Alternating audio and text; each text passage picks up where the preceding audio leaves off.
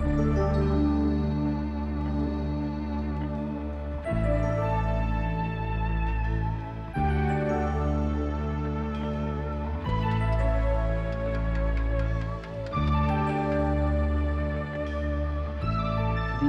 essence of art that few people grasp is that art is not the painting on the wall or the score on the page. It is the experience of the observer or listener. It's what happens when someone encounters the work of art. That's art. And it can't be bought and sold, it can't be packaged, it can't be codified or even measured. So ultimately, to me, the more important function of our job is, in terms of measuring success, I suppose it's an assist to making the machine, making the organization stronger, so that when the alive, momentary but extremely intense experience happens, that it be all the stronger, all the more telling and touching.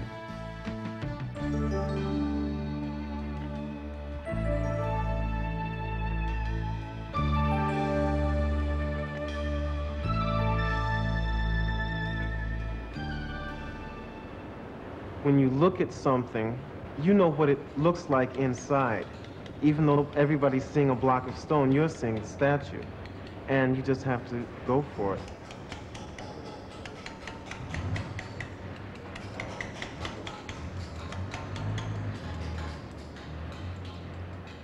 I am nervous, but you know, once you make that first stroke with the chisel, it goes away. We're in a world surrounded by straight lines and angles. It's tremendously difficult to cut a curve. It's taken me close to, 3 years to say that I've gotten a good curve. We do have customers here because a lot of the building is based upon donations. Sometimes it gets rough because it's very difficult to work with customers.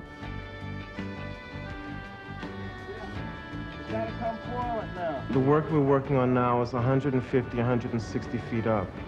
It's true, who's going to see it? But it's not a question of who's going to see it or who's going to praise you. It's a question of pride in your own work and you being fully responsible for your work. It's one of those situations where the small part has to function with the overall picture.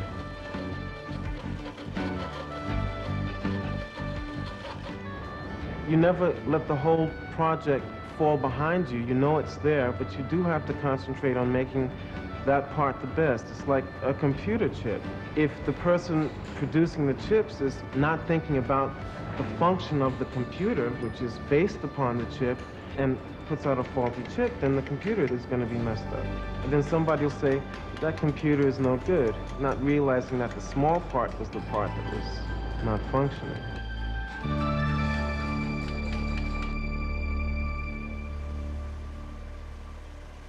Create something from nothing, and then to have the capability of actually taking the software and telling the machine that you want to take a block of plastic and actually cut the part out, then go to a machine and see the part being made. It's kind of rewarding, I guess. You've got something to show for your effort.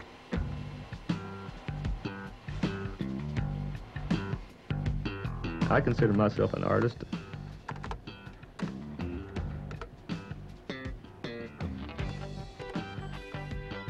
I remember when we got our first telephone, and I can remember sitting there at the table looking at it and saying, you know, one of these days I want to work on telephones. And I finally got to. I got to do what I wanted to do. There's times where you got to do things that you don't like to do. And, you know, those jobs come along, but you just got to get them done because, you know, the next one might be something you're really going to enjoy and going to get something out of. Well, people's attitudes have changed. Their ways of working have changed. Well, at first, whenever the monopoly or whatever got broke up, people got real irritable and everybody's afraid of losing their job. But now, I don't think people think about that anymore. I guess it's in the back of everybody's mind, but you can't spend your time worrying about what might happen. All you can do is do the best you can do and pass it on.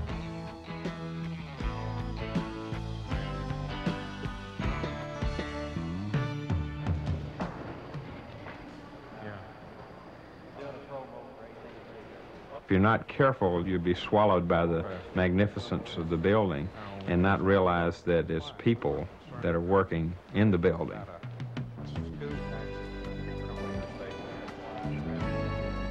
That's the main thing that I like about the job, is that it involves a lot of different people, involves a lot of different relationships. Well, I wanted to talk to you a little bit about some tariffs that we found at the end of last week. They're aimed primarily at residents. It's exciting to be able to make those relationships work for the company. An optional thing that You know, being sensitive to the needs of the corporation, being sensitive to the needs of different departments in the corporation, being able to translate those needs into activities that would produce an end product, which is what we need as a corporation to make our business more profitable. Half the time to call interstate and half the time to call intrastate, so they don't have to purchase two programs. But it's a good filing, we think. And, we look forward to, hopefully, to an early approval on it. we'll try to. When I go to work in the morning, I'm excited about going to work, about what the challenge, the individual challenge of the day is going to be. It's almost like a juggling act, to have enough intuition to know when to push or when to pull. It's just an added benefit or an added bonus to get paid for something that you enjoy doing.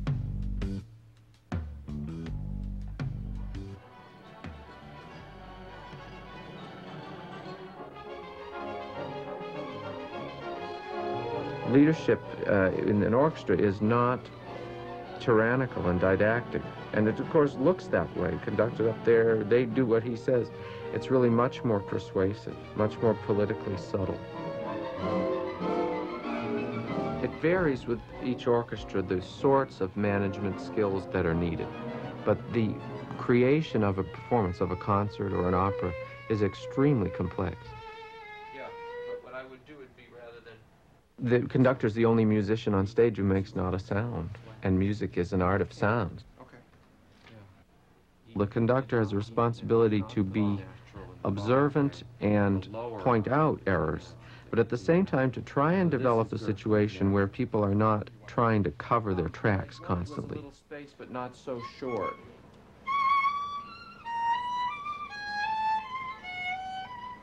You don't really make them play, you make the situation such that they do. I was nailing. He does the build.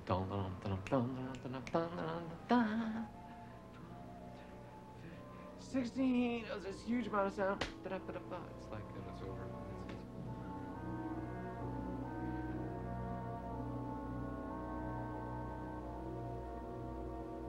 The fascinating thing about orchestras is that we're all people and we're all full of the natural disagreements, prejudices, and little things that go on between people. The climbing for better position and the jealousies and envies, and of course everyone brings their own pocket full of concerns from without. But when sitting down together to make music, there is an instant shedding away of all of this. And the goal is greater than the sum of its parts. And the mind just leaves these things aside. And you can see people who really, you know quite well, hardly get along at all off stage, make fine music together. It's a kind of a utopian. When you see a customer come in and look at your piece and they admire it so much, you know, they want to take a piece of you with them, in a way, then you realize that that looks like a piece of art.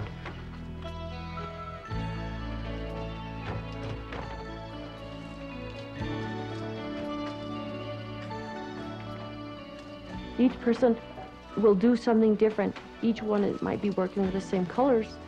Each piece comes out differently each time.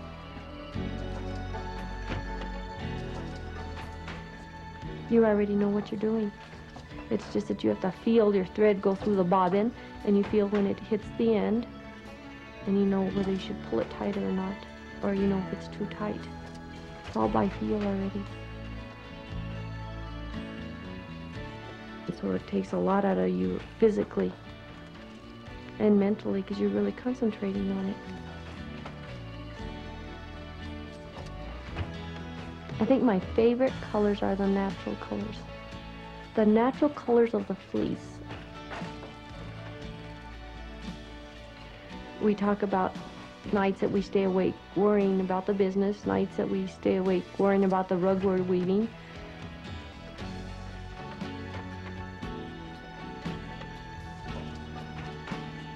I guess it's just like any other job. When you have responsibilities, they follow you home a lot. It's not just a hobby shop anymore, it's a business.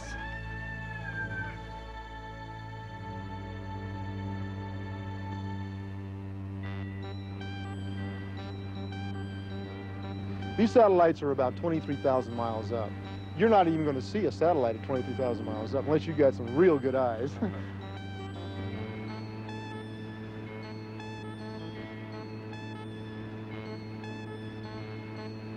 The Pacific antenna shoots to the what they call the 174 bird. That's its position in space, 174 degrees. The other antenna, which goes to London, shoots to the 307 bird. I don't know if there's a waiting list for this job, but I like it. I'm glad it's interesting. I'm in love with technology.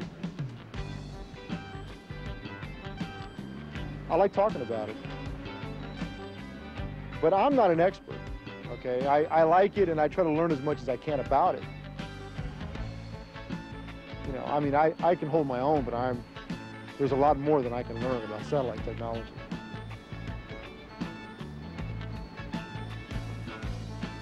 I understand that only about 10% of this country's population enjoy their jobs, and I'm one of the 10%. I'm just glad to be in that 10% bracket.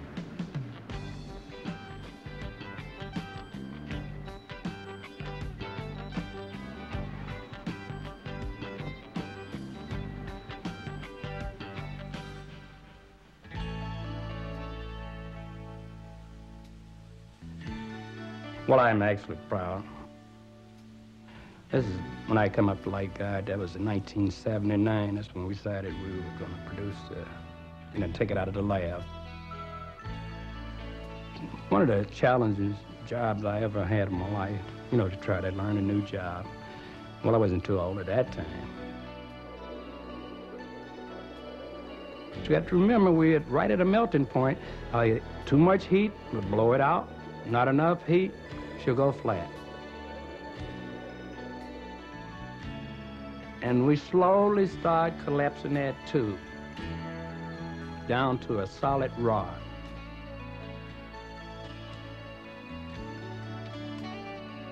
And that's a solid glass rod with a pure silica core on the inside, from which the fiber is drawn.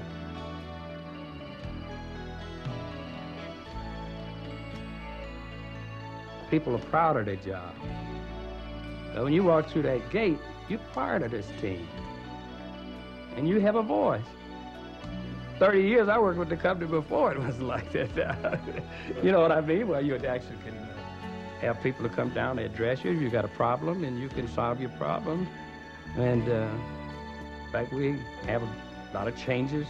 In other words, that you're just trying to make your job better, where you can come in there and don't be frustrated. Like, we really got this team together. Competition, we make their fiber.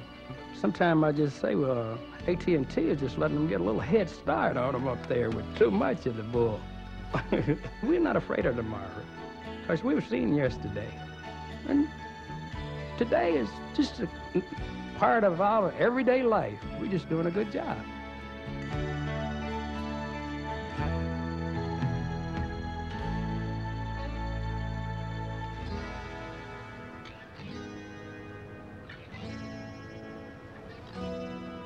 It is like honey, and it's sort of gooey like honey would be, but it is alive as a material. It's a wonderful material.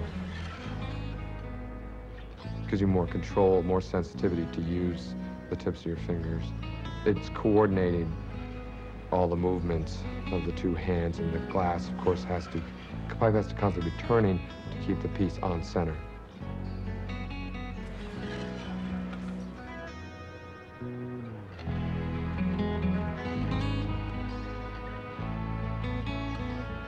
I I believe in competition. Competition inspires and motivates to do bigger and better things. I think that elevates my standards and perhaps pushes me more.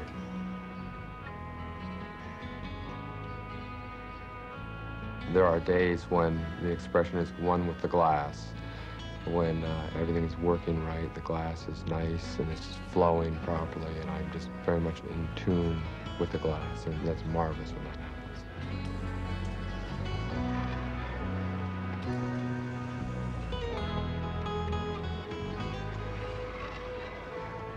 Other days, it's a struggle.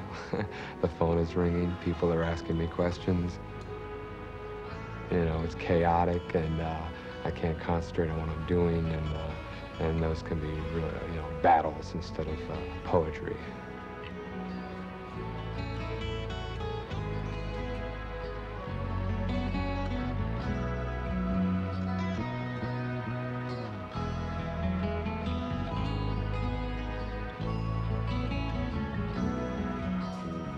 People have to work for a lot more than a paycheck.